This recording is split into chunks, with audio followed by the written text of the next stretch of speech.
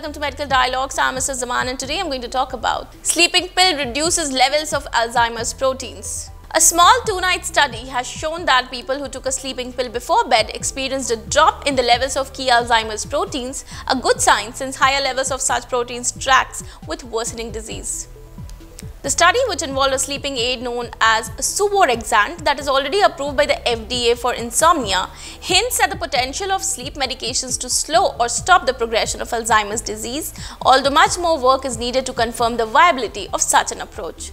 Suvorexant belongs to a class of insomnia medications known as dual orexin receptor antagonists. Orexin is a natural biomolecule that promotes wakefulness. When orexin is blocked, people fall asleep. 3 orexin inhibitors have been approved by the FDA and more are in pipeline. The researchers recruited 38 participants aged 45 to 65 and with no cognitive impairments to undergo a 2-night sleep study. Amyloid levels dropped 10% to 20% in the cerebrospinal fluid of people who had received the high dose of Suvorexant compared to people who had received placebo, and the levels of a key form of tau known as hyperphosphorylated tau dropped 10 to 15% compared to people who had received placebo. Both differences are statistically significant.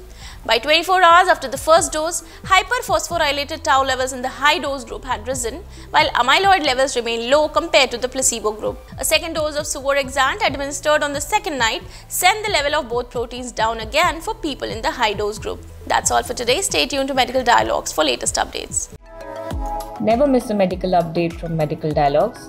Like, subscribe, and press the bell icon.